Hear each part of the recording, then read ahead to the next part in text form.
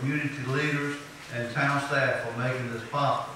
My name is Jimmy Stallings, and I have the privilege of serving as your mayor. Beside me is Mayor Pro Tem Edenton, Town Manager Corey Goodens, and Police Chief Henry King, and all the rest of the council members, which consist of Roger Coleman, Aaron Costin, Craig Miller, and Hackney Hyde.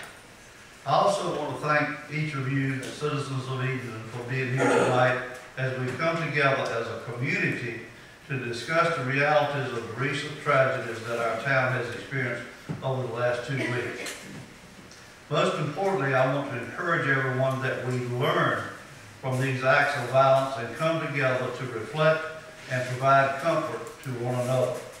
This is a time of grieving for so many citizens. However, we will need to look to one another to search for the solutions to end this unwarranted violence in this place that we call home. Please keep in mind, although emotions are probably high, this meeting is to be a positive look forward to help provide solutions to the problem that we will overcome. This is not a time for finger pointing or to criticize our police and our administration. That type of comment will not be helpful to this conversation. Again, thank you for being here, and I will call on Pastor John Shannon, pastor of Providence Baptist Church, to lead us in the invocation. Pastor Shannon? Yes. Let us bow our heads in prayer. Eternal merciful God in heaven, we do thank you for another day, God, you have blessed us to see. We thank you, Lord, for another privilege and an opportunity, God, to just be able to move around. We thank you, God, for this opportunity for community to come from the different various sections of this little hamlet called Edenton. As we come, oh God, with intentionality, oh God, to speak to an issue that's touching the hearts of all of us as gathered. We thank you, God, for the leaders of our town. We thank you, God, for Pastor Downing for opening the doors of their facility that we might come together, oh God, to discuss what needs to be discussed concerning the constituents of this town called Edenton. You've been good to us, God. You've been kind. And Lord, we're thankful. We're calling on you, God, because we know no other to call on in times like these. We acknowledge you as the God of Abraham, Isaac, and Jacob. God, we ask, God, that you touch us, oh God, but you already touching us with your hand. But we ask, God, that you will put your finger on somebody tonight, that we might come up, God, with a good idea that will help this community. God, we're living in times, God, where we're able to put men on the moon. We're able, oh God, to build a submarine that can dive deep. We're able, God, to build surface ships that can go around the world without having to refuel.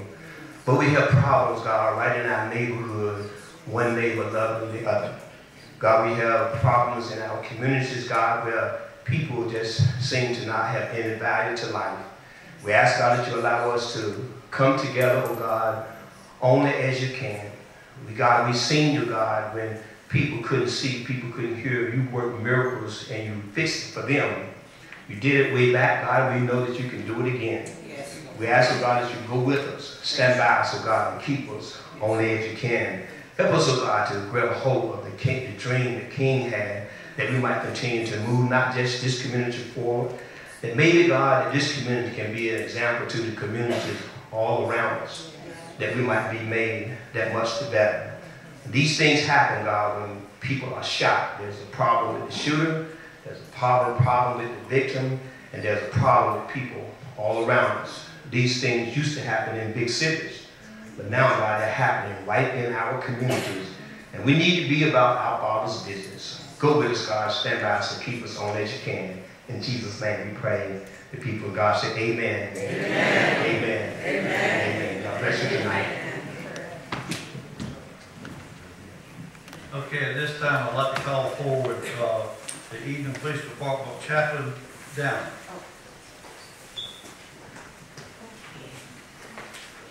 Good evening to everyone. And thank you for coming to this special call meeting. To Manager Gooden, to the mayor, to, I probably need a mic. city government, to the staff, and to the community. Thank you so much for being here. I'm just here to welcome you and take care of a few household things. We have people on staff who are standing around.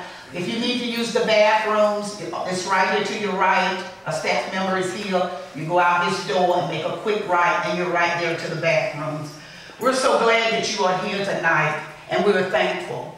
Many of us have heard about the death of Nyrese Moore. We were saddened by it. We were hurt. So tonight, we've come together to come about a solution, something that we can do, some way that we can help. We didn't come, as he said, as he prayed, to point fingers.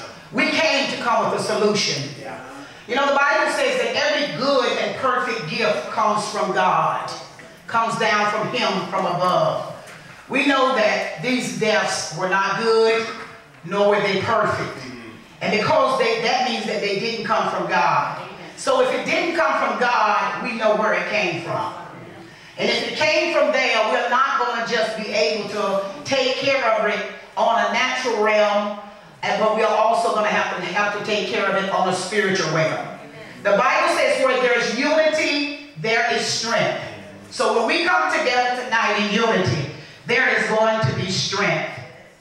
And he also says that where we come together and gather together, God has commanded a blessing. So tonight while we're here trying to take care of this problem, just remember that in our space tonight, that God himself has commanded a blessing.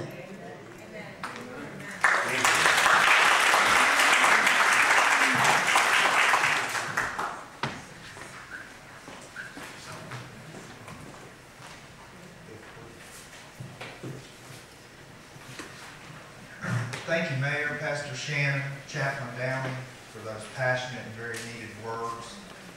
I want to also thank the Town of Edenton Council for continuing to believe in me as your manager and providing me with the leadership and oversight to manage this town and all of its departments. I want to personally thank the residents for keeping our town special and for reminding us that when there's a need to correct or improve how we function.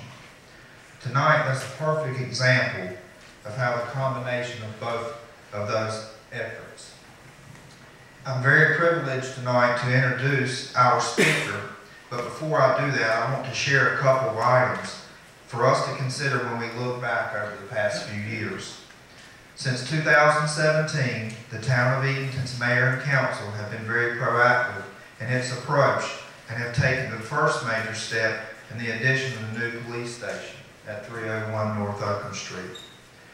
Shortly after completing that milestone, the administration was faced with the next and newest hurdle with the retirement of former Police Chief Jay Fortenberry. Once again, the administration responded quickly and secured our next police chief, Henry King.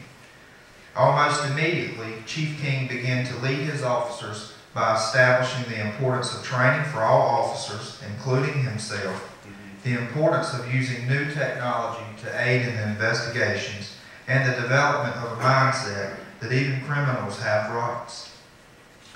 Since this time, Chief has sustained our department in the shadows of COVID and during a national-wide questioning of police tactics. Chief King has faced and adapted to these challenges, continued to push forward, and improve law enforcement relationships locally, statewide, and on a federal level. Tonight, I am very honored to introduce Chief Henry King and to hear more of an update from his department. Chief King.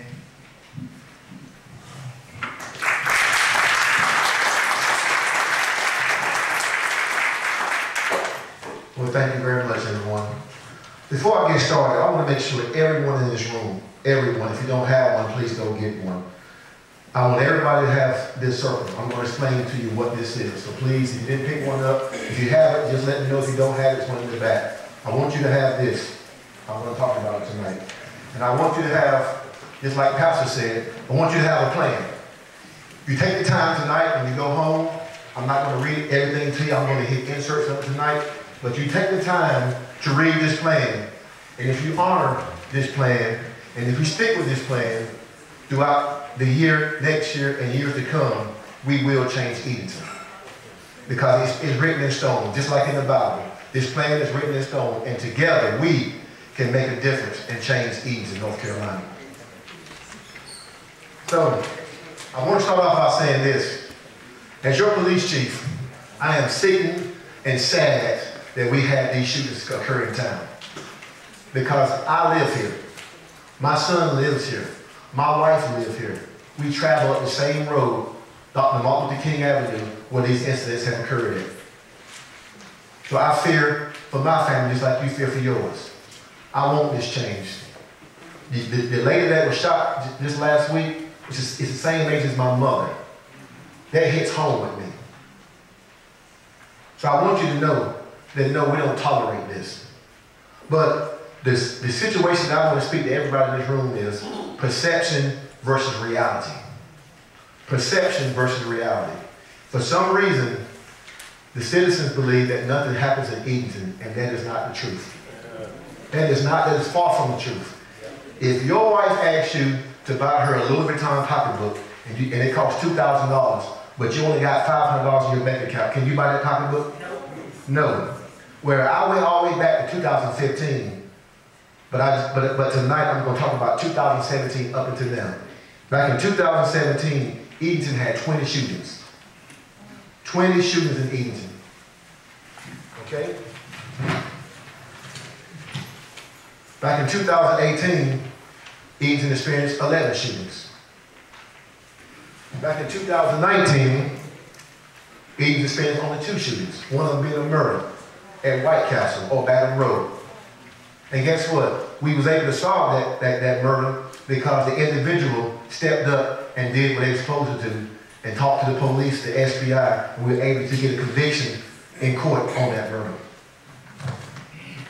In 2020, we experienced 32 shootings in Edenton. During that time, we started utilizing the technology that my town manager explained to you, where we started getting individuals prosecuted in federal court. 6 individuals from this town went federal. We started using NIBIN, we started calling ATF, we called everybody that we can. We phoned every friend that we could phone. It happened in Edenton, 32 shootings.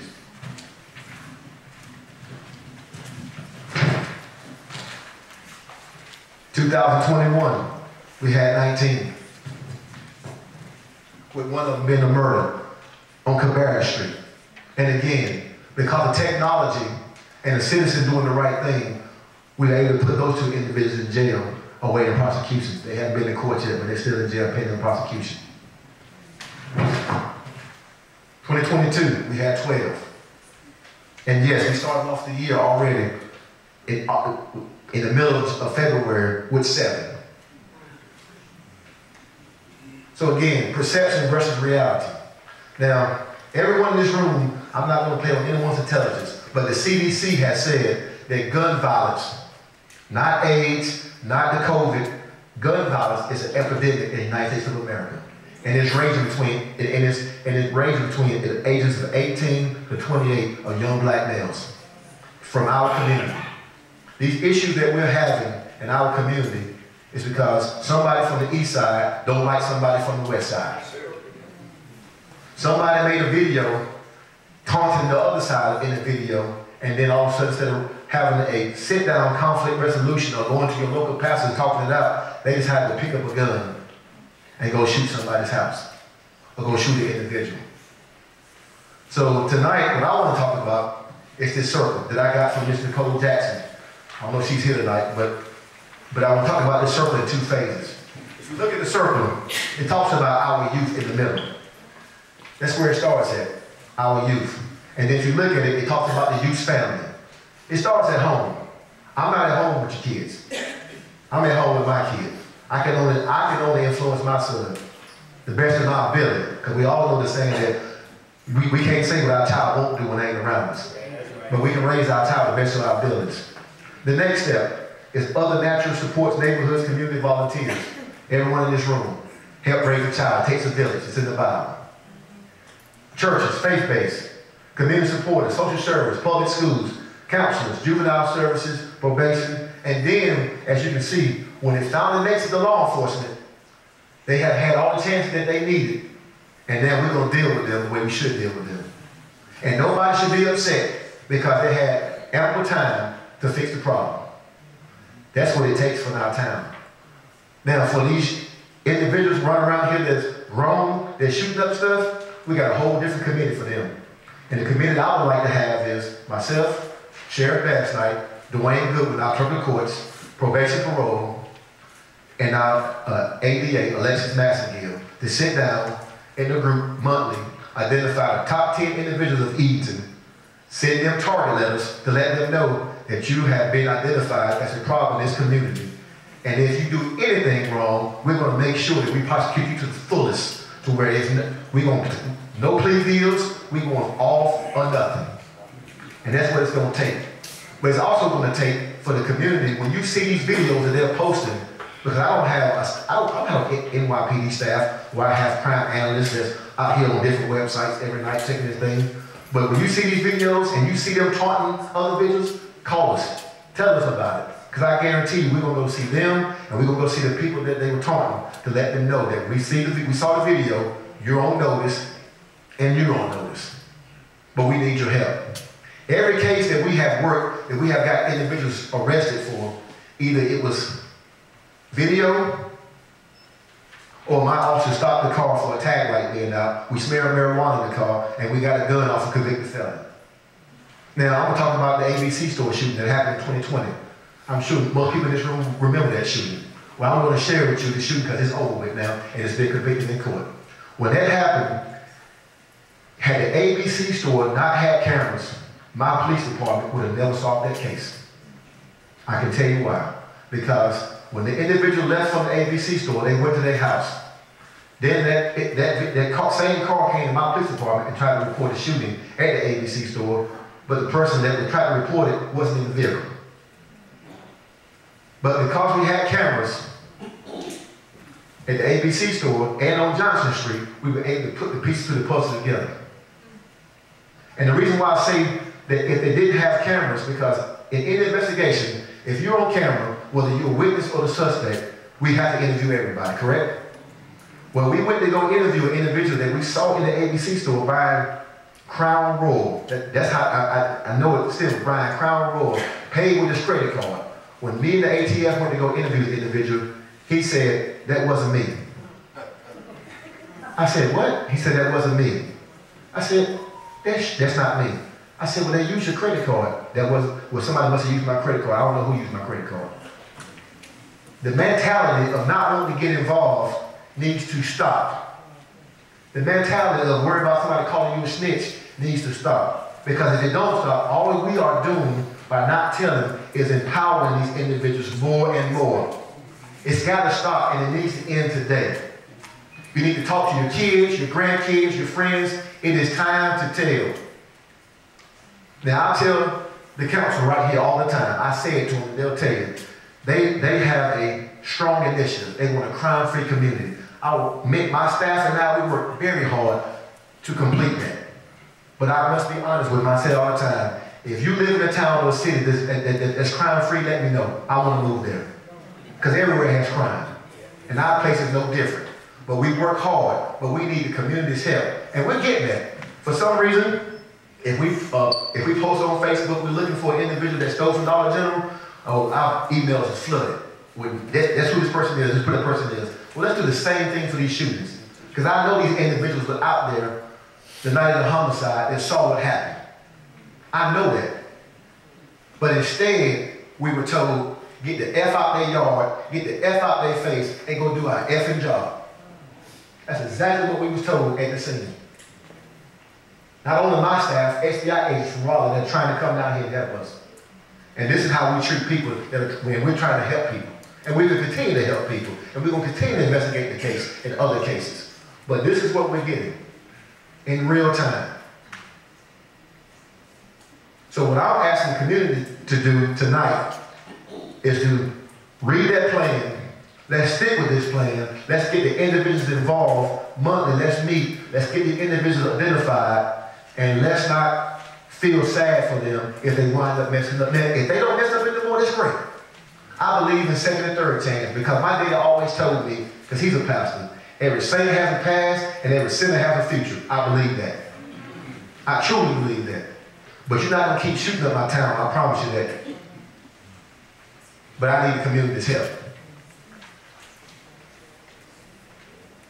Now, as the police chief, whatever comments come tonight, I'm going to tell you right now, I'm willing to take it.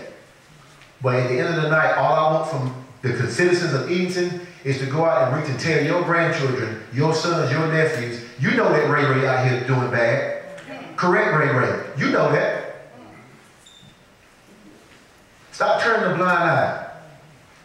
Be the mother and the father and the aunt and the cousins that's going to say, you know what, if you don't want to live your life right, and I know you out here in these streets, I'm going to help the police lock you up.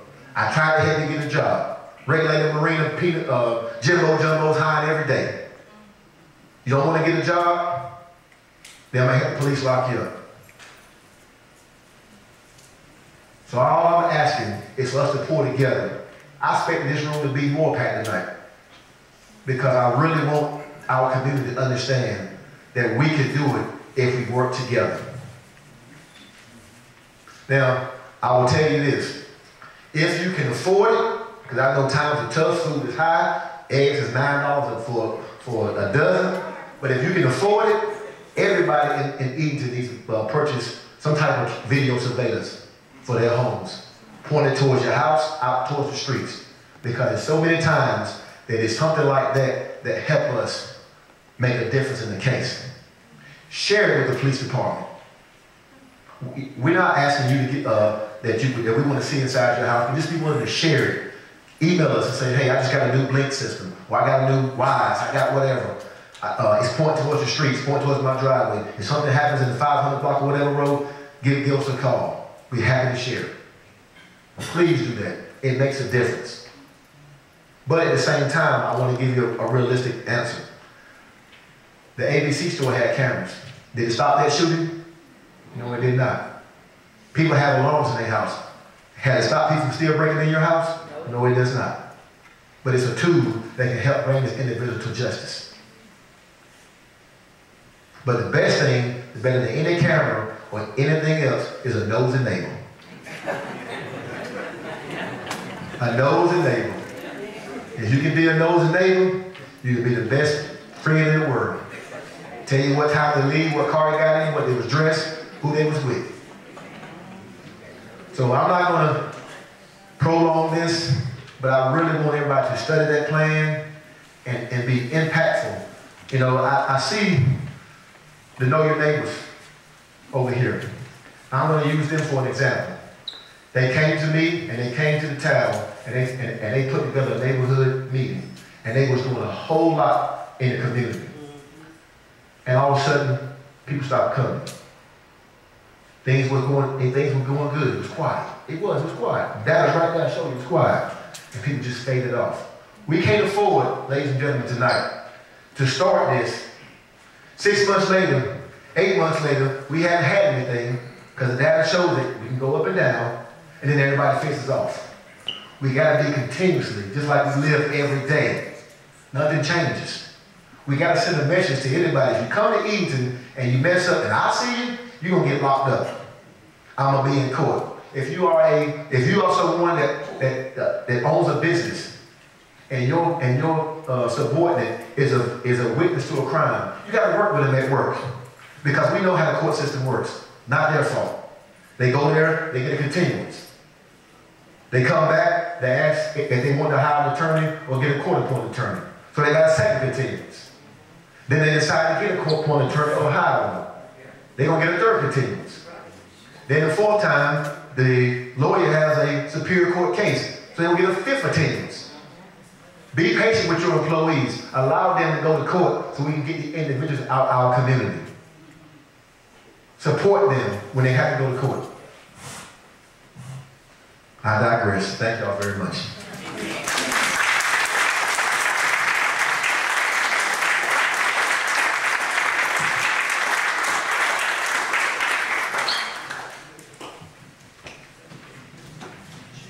Thank you, Chief. You did a great great job, and we appreciate it. Thank you. The next item on the agenda is the council remarks. If any of you up here want to make, I'm sorry? Okay. Go ahead. Chief, I just want to say, I want to thank you for your leadership and direction that you brought to the Edenton Police Department during the past 5 years. And I'm speaking for myself, and I also speak for the rest of the council. We definitely endorse and support you and the department. Anything we can do to further continue your efforts in improving the police department, we are here for you. Just have a question. Do you think you need more security cameras in town? Councilman Miller, I would never turn down more cameras in town. The more cameras in town, the better. However, I just want to be clear to the citizens that, again, cameras does not deter crime from happening. But most times when people know that they're on camera, they tend not to commit crimes. We do know that. But yes, sir, if more cameras, I would never turn them down at all, sir. One more question. Do you feel you have adequate police staffing? Well, I hear in the crowd that say no. I have 16 on staff. And I have 3 in field training. They'll be out of training in May. They'll be riding by themselves. And I have 2 ordinance. Now, 18 men or 18 men/women is enough to police Edenton. But however, if I were to add 3 or 4 more to my police department, that would give me individuals that can directly work nothing but drugs and gangs. Because right now we do everything. And I don't have a specialized unit. I don't have this and that. So yes, sir. Thank you, Chief. I think we can all agree that the town has worked very hard to make resources available to you and the police department to try and keep our citizens safe. I'd like to raise this issue. In looking at some of the statistics about our town, University of North Carolina has put out a report that shows that we have 168 young people who live in Edenton who are neither in school nor working, between the ages of 16 and 24. 168 young people, 16 to 24, not in school and not working. It seems to me until we can begin to more adequately address the needs of that group, we will continue to have violence in our community, because while some of these young people might be doing very positive things, if you're not doing anything, the chances of ending up in trouble are a lot larger. So my question is, how do we begin to make a transition in our community between detention and moving toward prevention? 168 young people, I think, are asking that question. Councilman Cole, that's a good question. And it goes back to what I mentioned earlier about the CDC saying a gun epidemic is a crisis.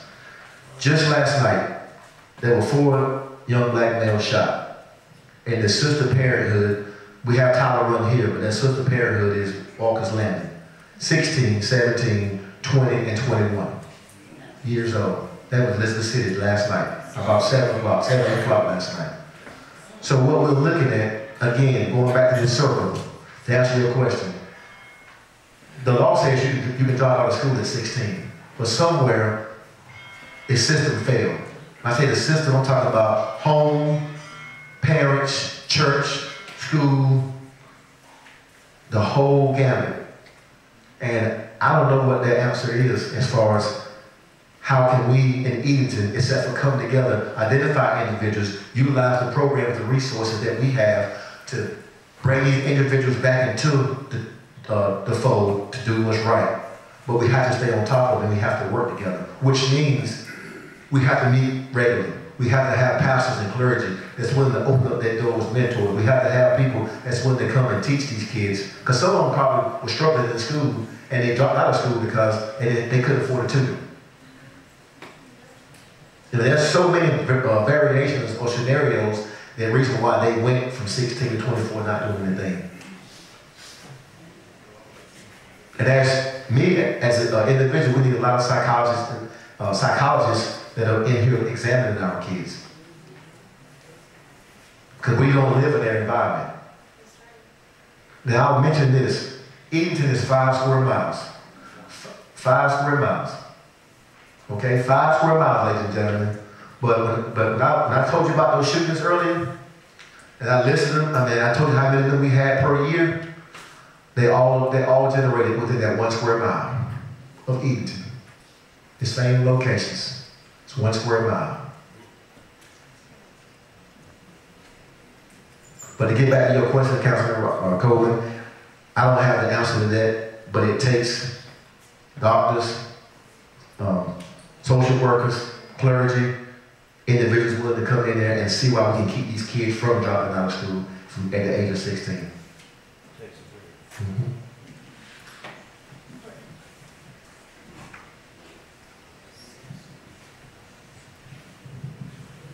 Anybody else up here?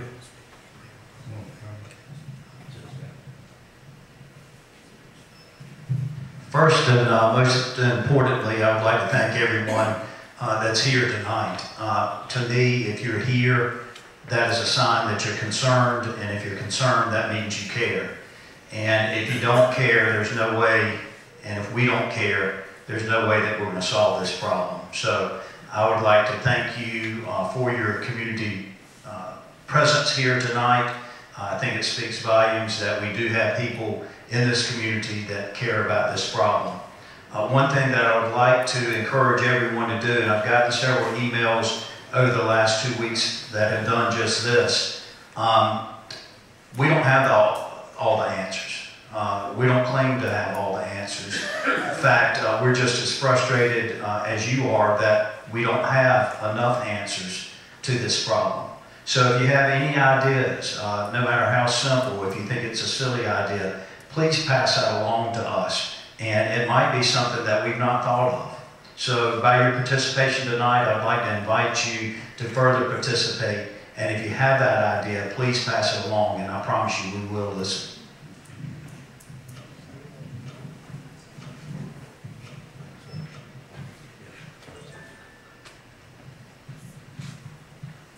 A lot of people don't believe it, but we've got an outstanding chief of police here in Edenton. He's done an outstanding job. A lot of new technology he's asked the town to get from him. We've got it. When a shot is fired, he don't have to wait for anyone to call him and let him know it was fired. The technology will let him know where the shot was fired from. And all these cameras we've got. He's doing a tremendous job, but like the chief said, he needs the help of the community. If anything happens in your community and you know about it, you need to let him know. Because we need to get those people off the street. We need safe streets, safe communities in Edenton. Because it's no fun going at home when the sun goes down and locking your house up. Even though, like he said, you got cameras and alarms and all this, a burglar told me one time there's no burglar alarm that he can't get by. There's no security camera that he can't get by. He said you put them out there for folks that want or thinking about breaking in, but for a thief, he can get by. And he proved it to them. It's true. It's true. So let's come together as a town, as communities, as individuals, and work with the police department and try to solve this problem that we've got. Because we've got a great problem here in Edenton of all this shooting going on, people getting killed, folks scared. Edenton is a sweet little town, and we need to keep it sweet and get rid of all this crime and stuff. Thank you, Chief.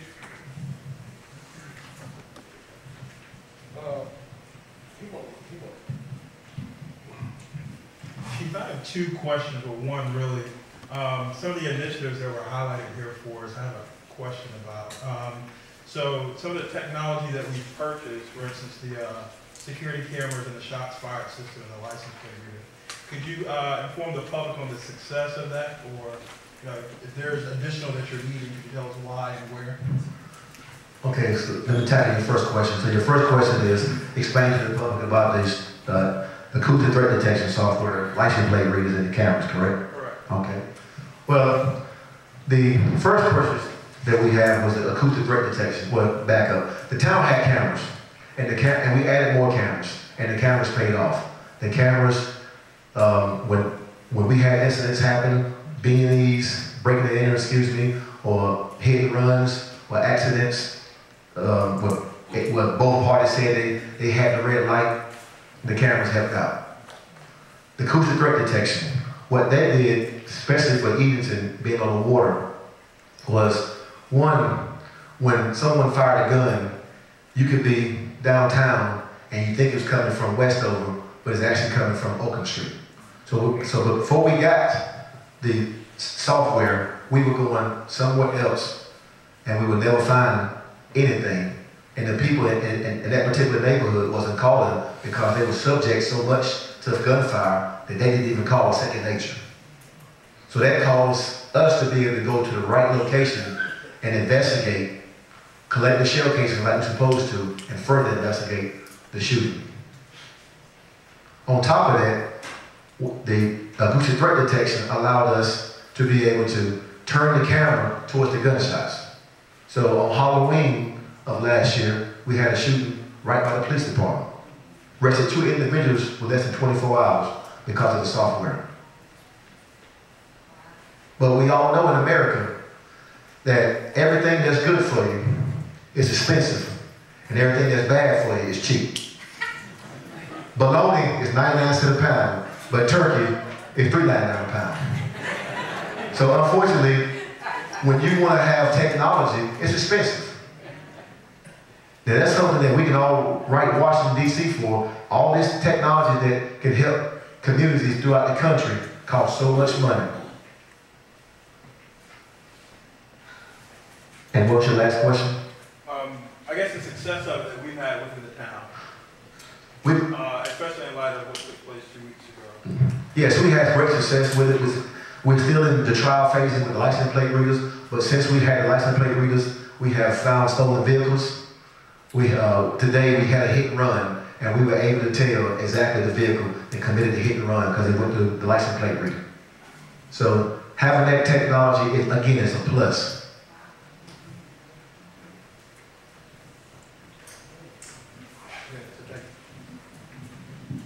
All right, thank you, Chief.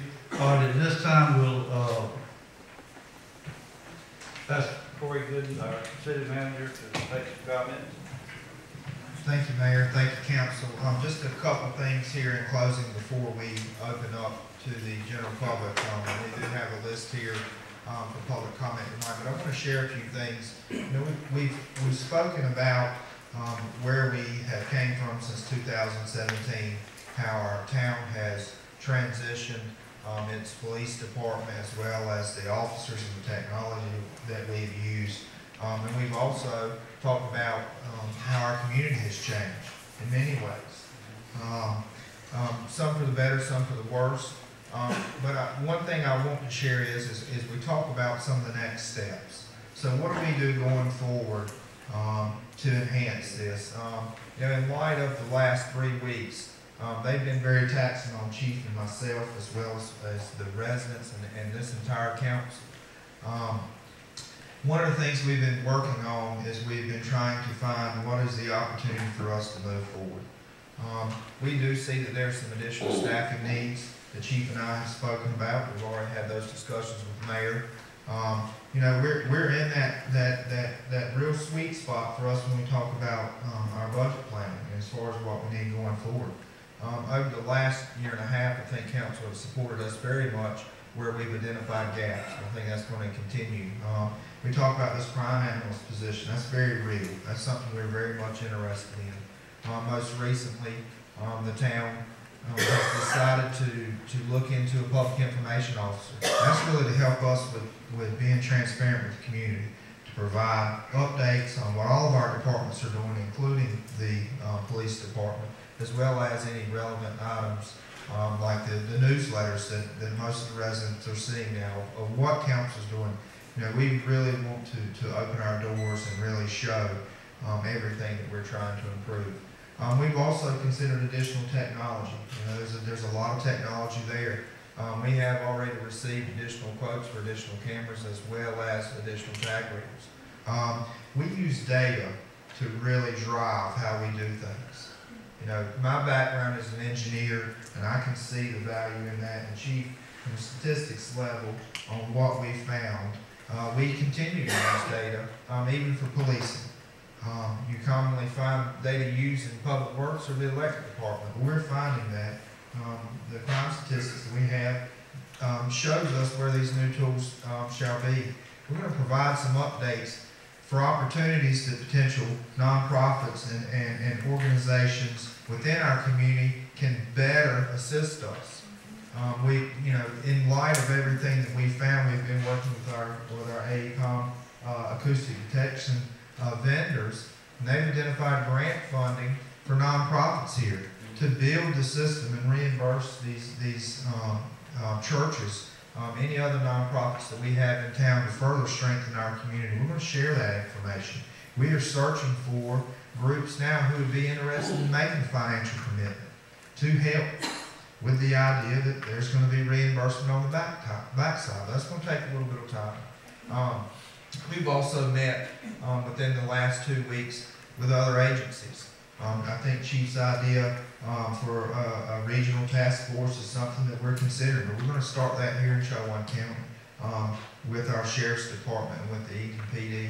But we got to think about, you know, really the region that we're looking at. We talked about Washington County that had one homicide within that 10-day window, those 10 different shootings. One in Bertie, 3 here in Edenton, 2 in Chowan County, and 2 in Hertford. Of those 9, the biggest thing that we found was every one of the crimes that occurred that had the public's input, there's been a success story. And so once again, in closing, I really want to urge this community to come together. We do everything we can to try to support this community, and we expect that back. That's a two-way street. So we're going to open up tonight for public comment. I just want to share a couple of things. Just please remember, we'll try to answer any questions that we have. And if we cannot answer that question tonight, we will take the time to respond to you directly and try to provide the correct follow-up. If we don't know the answer, we're going to say that. That's only fair. That's only transparent. And also, once again, just to reiterate this is time for this group to come together to bring us solutions. This is not the time to ostracize this group or this department, because I stand behind my chief and this mayor and this council, and I think we're heading in the right direction.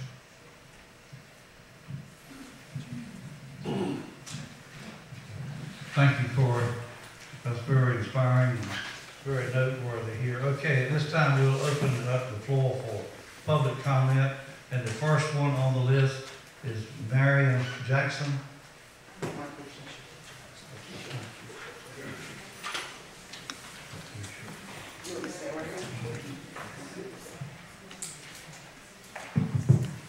Good afternoon, everyone. I stand before you as a citizen of Edenton, North Carolina for 43 years, but I also stand before you as a victim of this gun violence that's been plaguing our city.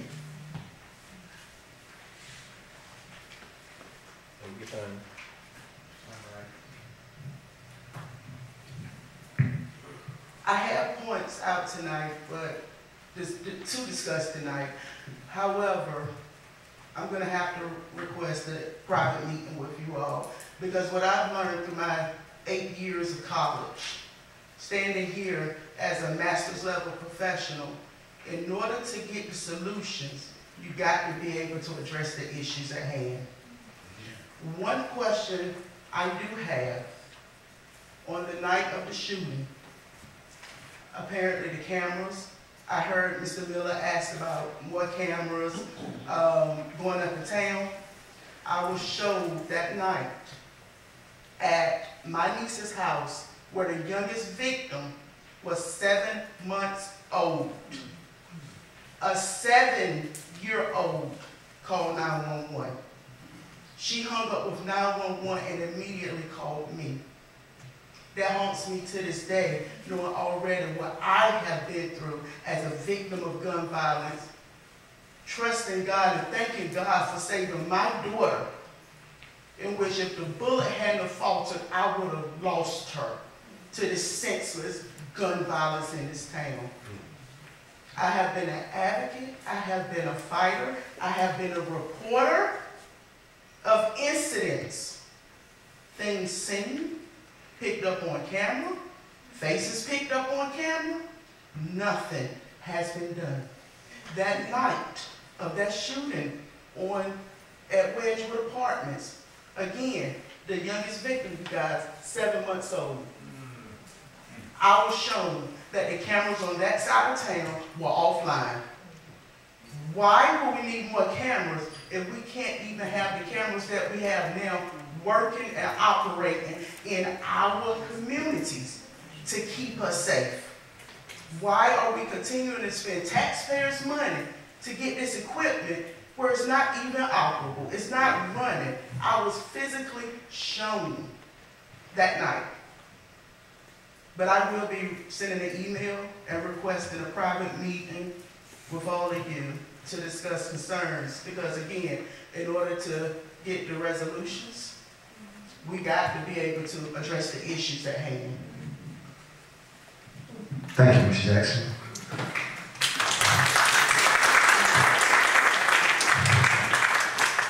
So, Ms. Jackson, let me answer your question. So that night, I did show you that the cameras were not working, because we were always going to be transparent here at the Edenton Police Department. But I want you to know that that camera that was not working was not paid for by the taxpayers of the town of Edenton. That camera that was on that pole in Wedgwood Apartments was owned by Wedgwood Apartments, and they share it with the town of Edenton.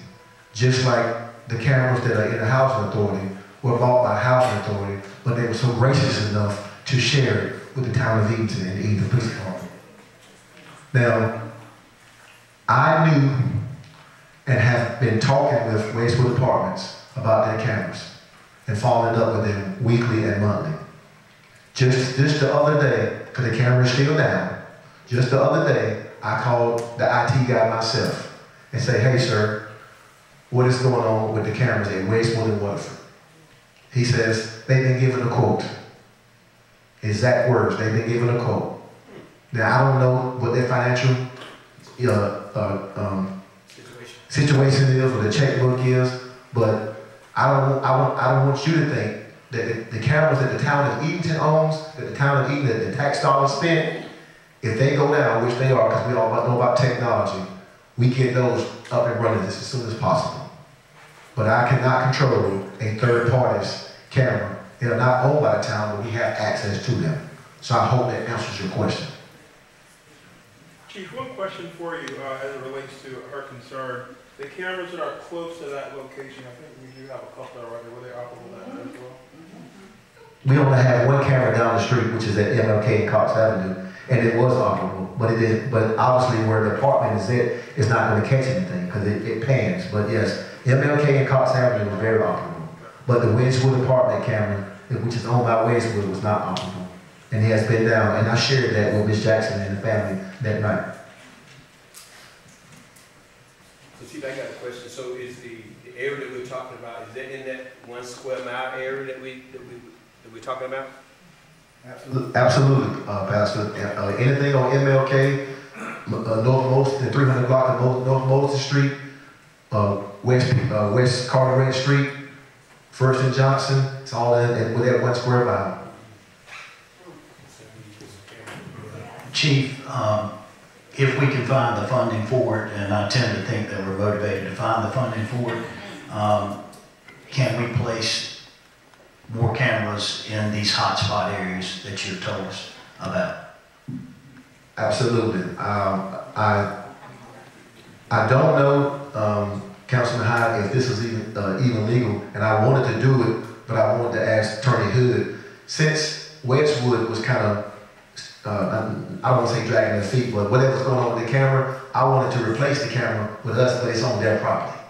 But yes, we can add more cameras to the other different hotspots because we are a utility company and we own the post. So yes, we can add more. But Wedgwood was one of the places where, again, Wedgwood, Waterford, statistics, we were having problems on it. Tower Run, we were having problems.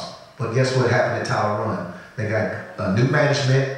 They invested in the best camera system you could ever think of. And they started putting people out who didn't want to follow the rules. And boom, the problem was gone.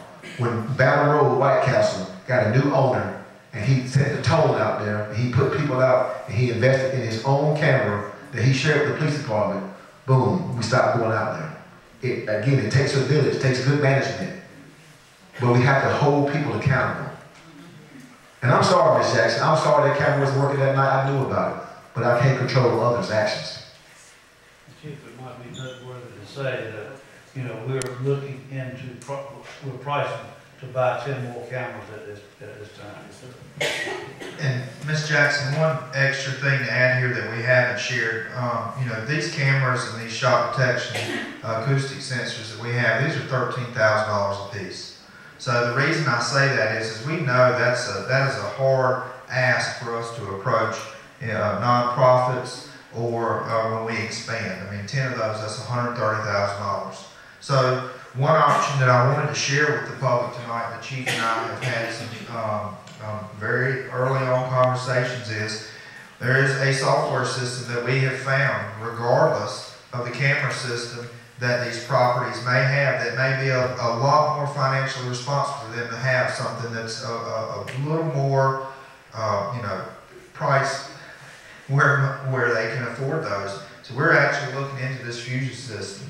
And we're going to encourage these complexes as well as these businesses, because this new software will allow us to basically expand with the existing camera system that these locations have, and they are integrated as part of our camera system. So we would know more quickly when Wedgwood or when Tyler Run would have camera systems down. And this is not something that we're asking them to buy. This would be a subscription base that we would basically absorb what they have. Yes, ma'am. So I have a question. We're talking about the cameras. Would you say shot detectors, were they not working are any on that side of town as well? Yes, we received the alert. We were on Jackson Street. We received the alert. We were en route. But the camera, the sensor turns the camera in the direction of the shots. But the camera, I'm sorry. No, I asked the question for a reason, but I guess we're not to address concerns tonight for a town hall that was called for us to be able to discuss this and come up with solutions. So that's why I'm going to ask for a meeting with you all, like the Sheriff's Department and the County Commissioners did afford me the opportunity to meet and discuss concerns with them. So I'm going to ask the same of you guys, but I do that in the email. But I just wanted to ask about those as well, because unfortunately, even during that situation, I was able to come from the county and meet the officers to the house. So I was concerned. Yes, ma'am. That's how I'm looking at it. And I'm not going to make an excuse, but we were literally at an active homicide scene. So that's what took me, because I wanted to make sure that they did everything they're supposed to do over there, and I was en route. So yes, ma'am, it was a delay because I wanted to make sure that everything was wrapped up, or not wrapped up, but everything was, that my supervisor was supervising everyone correctly before we went to the next thing. So with that being said, I would say, and I think somebody touched on that earlier, maybe more officers are needed. Maybe, because we did shake our head in the audience when you said something about, somebody said something about officers. Maybe we need more officers on duty. Because you shouldn't have individuals having, you know, if you got a team working on that issue, yes, it was serious, but you also have these other issues happening, which was the right after that happened, and you have no officers over there to secure that scene. And I, as a citizen, along with my 70-year-old mother, put ourselves at risk to protect our family and the kids. So maybe more officers do need to be hired. And Ms. Jackson, I'll email y'all. I would be glad to set that meeting up, and we are looking into what the head counts need to be. Thank you. Yes, ma'am. Okay, next on the list is Adrian Heath.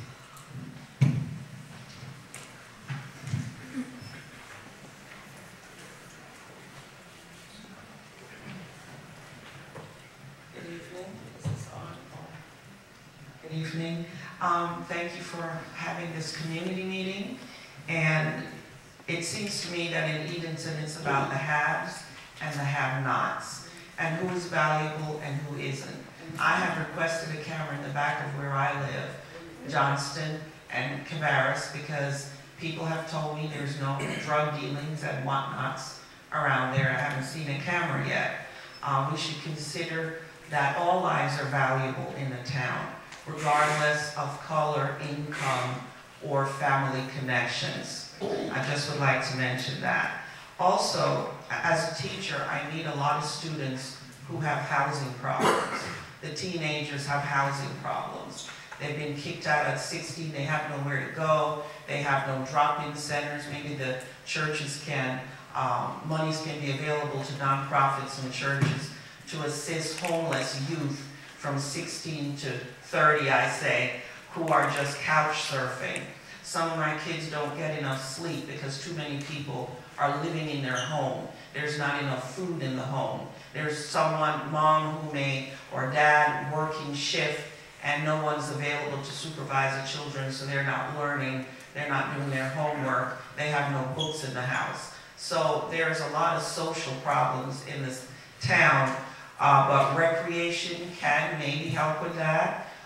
Training skills for youth, mentorships, the well-off people in the community who are ready to, let's punish those black males, maybe they could mentor those black males through the high school or some kind of church program so they can learn to read and have skills so that can contribute to the community. We should reach out instead of just complaining about black on black crime. We should maybe reach out beyond our tribe and help each other to build a community. Also, as I said, education, volunteers. We need symbols of positivity of all histories in the town. If you've been told all your life that you're a slave, you're from slave, you'll be nothing, you'll do nothing, and nothing is in your education program that puts positive spins on who you are and what you come from, then you may develop some psychological and trauma issues. That's not for the town to fix, but maybe we need some mental health, nonprofits who need some funding. Also, we need more positive symbols of positive histories of all people in Edenton and remove those symbols that are not positive or that have gun aggression in the center of town and things like that. Why should you tell black males that they can't have a gun, but you've got this big statue with a white man with a gun downtown? Anyway, what about gun laws? I'll end with that. What can we do locally about gun laws to control the sales of guns through people who sell it, to each other and or on the internet or at gun shows? Thank you.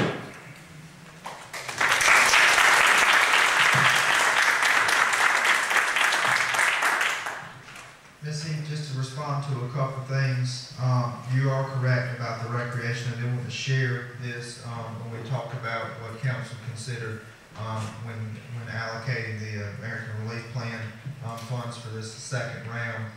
And just to share with the general public while we're here, council did decide to set aside over $500,000 specifically towards recreation. And we're hoping that that will really push a positive impact on these kids' lives. More than just a basketball court. Yes, ma'am. And also, we talk about some of the housing.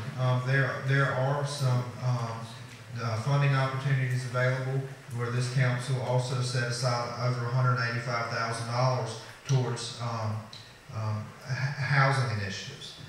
Those were shared back in December and will be voted upon, or were voted upon in January. Those would be, if you remember in your newsletter. So, between rehabilitation, new housing options, we have partnered with USDA on some opportunities to try to improve these. We talk about policing and we talk about safety issues. we've taken a very proactive approach to address some of the living conditions. One thing to share with this group is our law enforcement officers are also being trained to address minimum housing issues. Where not only when we go into a house where there may be a legal issue there, but also we're focusing on making sure these homes are safe for folks to live in. Ms. Heath, I want to say this. You hit the nail on the head when it comes to our youth. So this is where I'm going to, as a son and grandson of a pastor, this is where I'm going to have and hold my clergy accountable. Because the way I grew up, a church, see, like church today has been more of a commuter church, not a community church. People go to the church, but they don't live in their community. The clergy got to stand up, and I know you have, but you got to stand up and serve the community where your church is located at, and those youth. So if the clergy can rally together and again identify these youths that are not getting sleep, because Ms. Heath is right in the school system, she can share with the clergy these individuals' names. The clergy can get together and figure out, this is a small town. Mostly everybody probably related around here. So if you don't know the person, you probably know their friend or their cousin. So we got to really get involved, and that comes, Ms. Heath, from the community. If those kids are not getting to eat, people are afraid to call social service. Social service doesn't always want to take your kid, but they want to make sure that the kids can get a meal. It may be a parenting issue, but we got to utilize the resources that we have and not be afraid or worry about somebody coming and taking your child. Because we're not always here to arrest somebody, we're also here to help.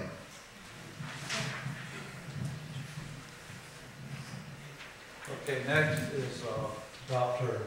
Darius Horton from Perkins.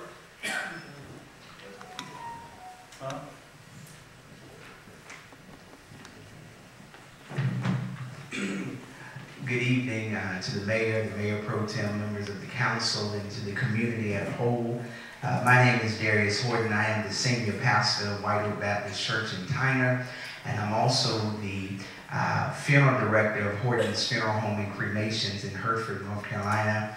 And I just recently ended a 9-year tenure on the Elizabeth City Council. I've come tonight, this is Black History Month, and Dr. King said something so profound that darkness cannot drive out darkness, only light can. Hate cannot drive out hate, only love can. And what the world needs more today is more love. I came here really with one main focus. I've operated and been the CEO and funeral director at Horton's Funeral Home since 2016. And I would say 95% of the murders and homicides here in Chewan County at my funeral home has handled those services. And it gives me a different view, a different approach as the individual, the mortician that sees the aftermath of the gun violence, and then the mortician that sits down with these families that are dealing with the fact that their son, their daughter is never going to walk in that door again. It was just in the past couple of weeks, both the homicides and murders that have been spoken about tonight. I was the funeral director for both of those families. And sitting there, even as a believer in Christ, and recognizing their pain, their hurt, the questions, have they failed themselves as parents? It's one of the hardest things that anyone can ever do. And I came tonight because, and I really don't have a whole lot of questions, but just points to ponder. One of the things that I would like to see from the police, and I really believe that even though this is a great starting point, this should have been a community meeting, the county. I know this is a town council meeting, but this is not just a town problem. This is a community problem. The sheriff, the county commissioners, all of us need to come together to come up with creative ways. It's one thing to talk about it, but we have to be about it. And I sat with both of those mothers in the past couple of weeks. And one of the things that I constantly hear from these grieving families is that there is a lack of communication between the law enforcement and the families that are dealing with the death of these loved ones. There may be no new evidence. There may be no new suspect. You may not know anything. But there needs to be designated individuals that reach out to these families, even if there's not any new information, to just let them know, hey, we're working hard, you know, we're thinking of you, you know, because a lot of times these families, and this is not an attack at any individual, but a lot of times these families tell me, Gordon, we haven't heard anything. You know, we don't know what's going on. We don't know anything.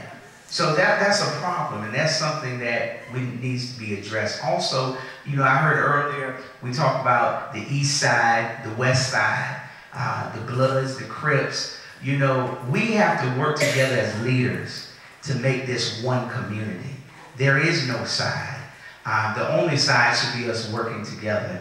And I have a lot of things. I would like to say that I am also the exalted ruler of the Elks Lodge on Carteret Street. And if our building could be used to host any type of community functions, that we get people out, we would love to do so. Thank you. Thank you.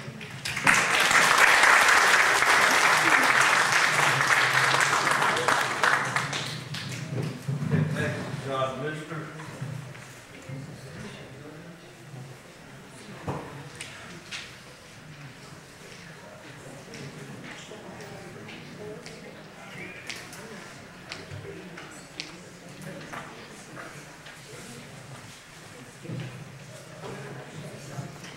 Mayor, Council, I want to change the subject. We talked a lot about cameras, we talked about training.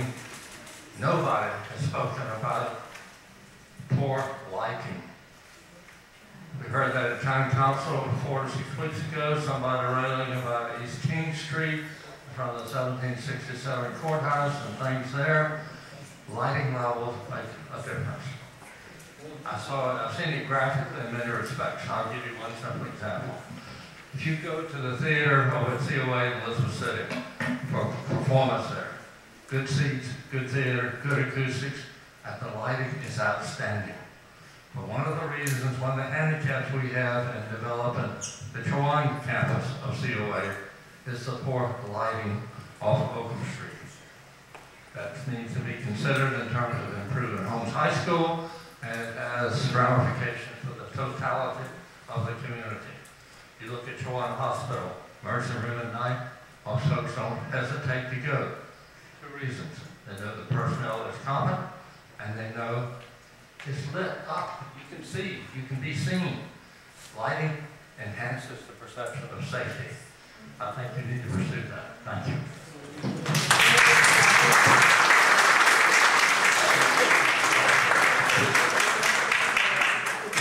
Next on my list is Deborah Lang.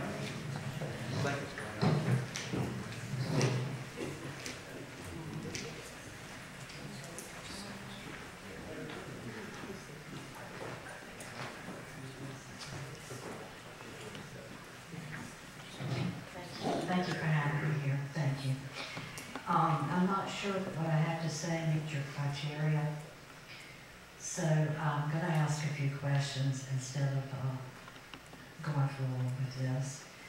My granddaughter's home was in the shooting 2 weeks ago. And I'd like to know, maybe it is a procedure to gather the bullets that are in the walls.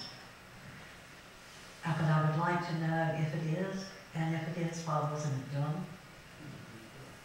I'd also like to know why Colony Tire wasn't contacted to get a camera. The camera was focused on her house, and as far as I know, and from what she was told, and by the way, her name is Julia Jones,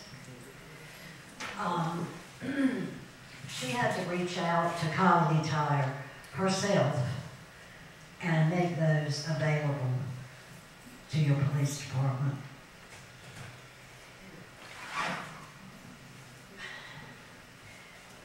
Personally, man, I live in Hertford. You guys are a great little town. But if it was me living here, I would be calling for your chief's resignation.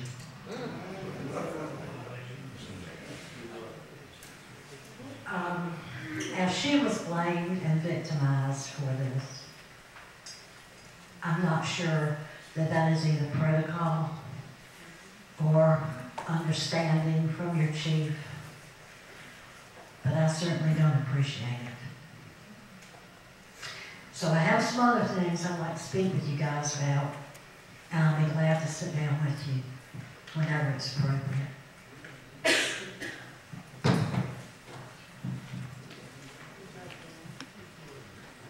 So, Ms. Lamb.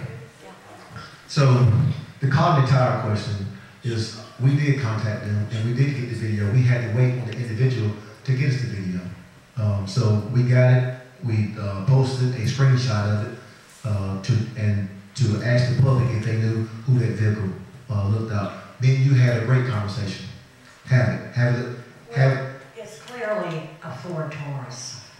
Yes, ma'am. I understand that, and we are looking for the Ford Taurus. There are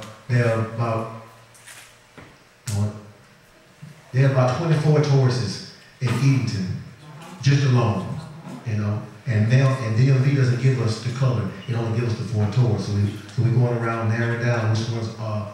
It appears to be a white Ford Taurus, but at nighttime with the light, it could be a different color. But we're trying to narrow it down. We're working on it, and I have spoken to Ms. Jones myself. And just like I spoke to you on the phone and giving you the totality of the circumstances. Well, this is not time and place No, I understand that. to argue with you, and I'm certainly not here to do that. I'm just going on what Charlie Creighton said. So, there you have it. Yes, ma'am.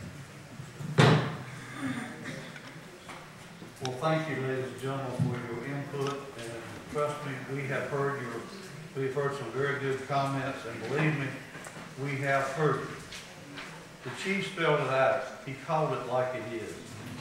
But what you must understand is we have a limited amount of personnel and can't be everywhere every minute, which is what some people expect the police to do. They just cannot do it. We need your help. Please, if you see something, say something. Call the police. Call somebody. We see on the news media all the time where if a police officer is present, people have their cameras out filming and hoping to catch the police doing something wrong. That in itself is wrong. Isn't it just as important to catch somebody committing a crime as it is to catch the police making a mistake? Seeing somebody shooting someone or shooting up a house or shooting up a car, please, please guys, ladies and gentlemen, we need your help. We need you to see something and to say something. Your comments will be private. No one will know you have spoke up. It will be confidential. So please, again, if you see something, say something. And again, we appreciate all the comments from up here and from out there. I've got one more to add to the record before we close. I'd like to share this, and I plan on responding to Ms. Jones, Mayor. We did accept one email that came in tonight to ask a question, and I'll be glad to follow up, but I'd like to share that with the general public as well. Sorry for that. Thank you for giving me a chance to read this. This is from Ms. Julia Jones. I'm asking that this please... Can you speak it to the mic? This is from Julia Jones, asking that this please be read and addressed at tonight's council meeting. Thank you so much. I come to you today on behalf of myself, my family, and the citizens of Edenton, North Carolina. For years, the Edenton Police Department has been rife with corruption, abuse of power, and impunity.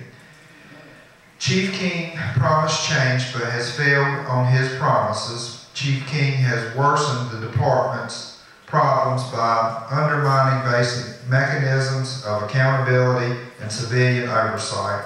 It is clear he does not represent the values and cannot effectively lead the department.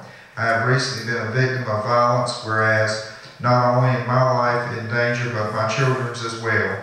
When the chief was told about this incident from the officers that they were called to the scene, he blamed the incident on me and who I associate with, or who I did not associate with. What kind of chief would victim blame? I tell you, Chief King, the one that has not protected the citizens of our town, the one that sits behind the desk and points fingers, the one that you only see on social media portraying himself as a good fellow. How many murders have gone unsolved in the past few years? How many shootings have gone unsolved in the past few years? What is being done? We as citizens should be informed. We cannot count on the chief of the police. Then who can we count on? I ask for Chief King's immediate resignation, and this is from Mrs. Julia Jones.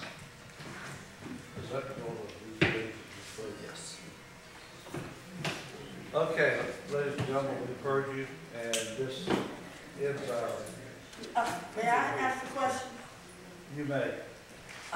In reference to the 168 people, children that you were talking about, Roger. Yeah. Where did they get the names of those? Not that I know. They simply did a thorough study throughout the state of each county, and each one had 168, age 16 to 24, not in school and not working it. And I don't know if I can get the names for those or not, but it'd be good to be able to identify that 168. The male or female? Did not get that breakdown. I haven't gotten the breakdown. They might have it. I guess because you're asking, for us to, see something, if you see something, say something, or to do something, or to do something. If we're not aware of those 168 and their situations, and some say they were homeless, not eating, not having food, and all of that, maybe if we could get some idea of where and who these 168 people, students are. Maybe some of us would be willing to volunteer to go and see if we can meet some of those people, find out the situation, and do something.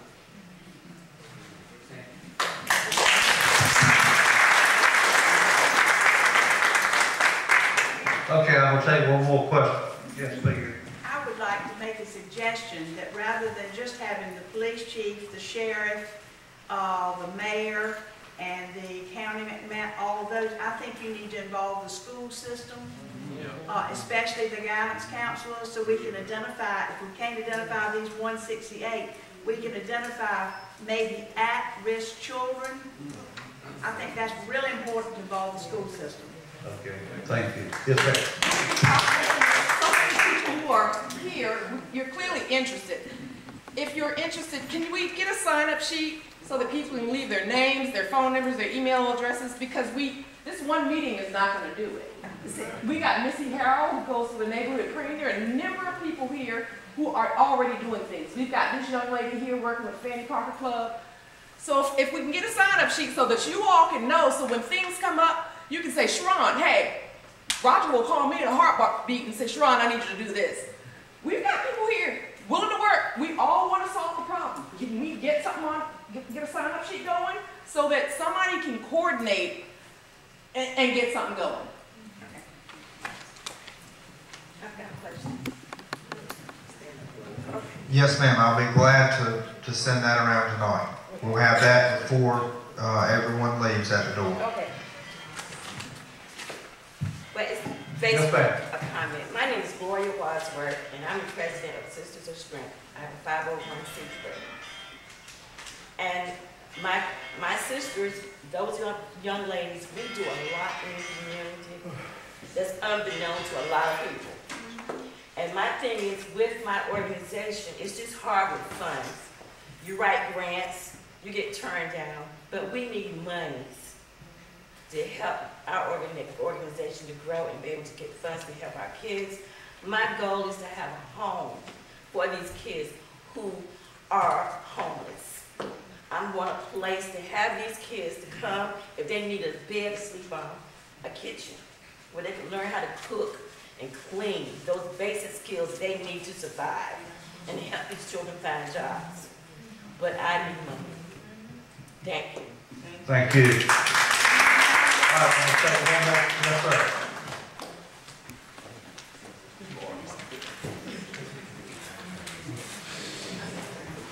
I'm Eddie Roundtree, the owner of Needs to Be Clean. I'm probably about one of the youngest ones that's still here. And I listen to all you guys and whatever else. A lot of it makes sense. Yeah, we do need volunteers and whatever else. I myself personally, I volunteer every Thursday at middle school. And let me explain something to you guys. I have a teenager. It's a different breed. Hold on. It's a different breed. All right? Her daughter, that's my little cousin. My best friend, the worst thing you can go through is for your best friend to call you crying because their child got shot. And I mean, we tight. We real tight. Like, I mean, that hurt me like it was my child. I talked to King a couple of times, and I told him straight from down.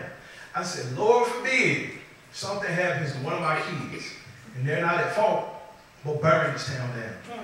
And I mean it. And that's no disrespect to him, but I told him that I'm man enough to tell him that. You know, I mean, every Thursday, we volunteer at this middle school, me and my friends. Their age bracket from 15 to 25, they lost. They lost. I mean, that's the bottom line. Now, my thing is, I've been on that side of the tracks. You know what I'm saying? I mean, I stand up here, business owner, whatever else. You know what I'm saying? I've been on both sides of the tracks. I can sit here, I can write a business plan, I can do whatever else.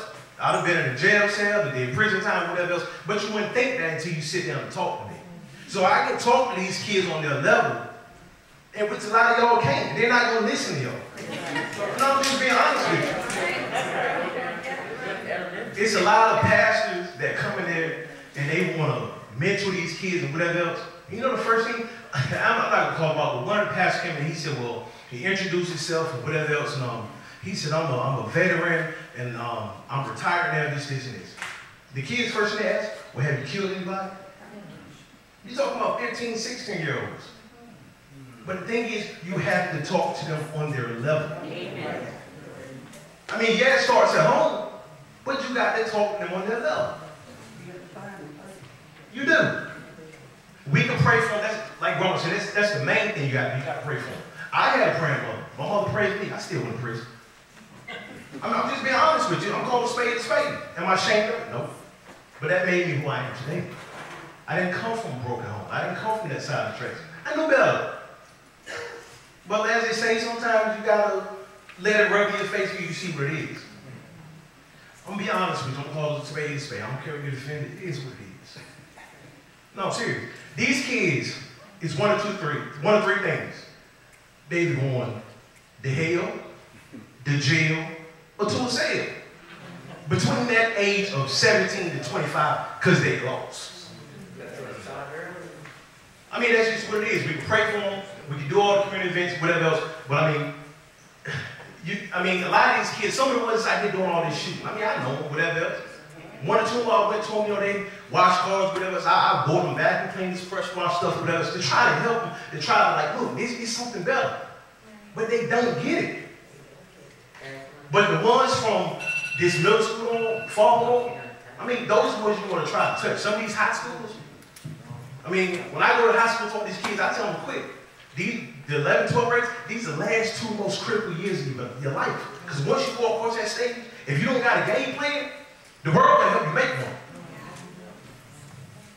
But I mean, like I said, all you can do is pray for them. But on the end of the day, I'm going to tell y'all, it's a different breed.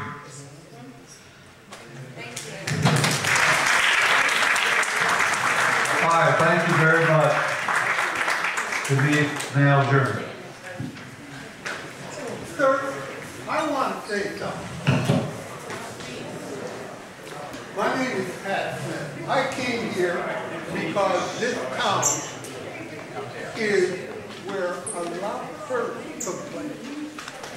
This is what... okay? I just passed the church now. What's your sister there? You live in the city. My name is Pat. And because I came specifically to contact people like you. Can you hear me now? Okay. If you take a look, you can see some of my students. It's ridiculous to this day and age that people have to pay to go to college. I put over 660 people to work in less than 10 years. And I have a degree in art, period. And was born blind. Now, there's no reason why this town can't be a shining star. But you white men, and as you notice, everybody on the dais is a man. You have no problems at all singing the national anthem. But when you sing God Bless America, have you ever noticed that all of the pronouns in God Bless America are female? Women are the only ones that can stand the pain of giving birth. You don't even admit to the fact that Jesus in no way, shape, or form could ever have blonde hair and blue eyes and be born in Palestine. That's absurd. And then you talk about critical race theory. It's the facts, Jack. It's just the facts. I've been, because I lived right near it, Valley Forge Park, and I saw the huts where the slaves that fought on the Union side were. But now, down here, you guys want to stop the building of a new school for a Boy Scout hut. And I know damn well in this town that black Boy Scouts didn't exist when that hut was first put there. It's about time you admitted to what it is that you're doing.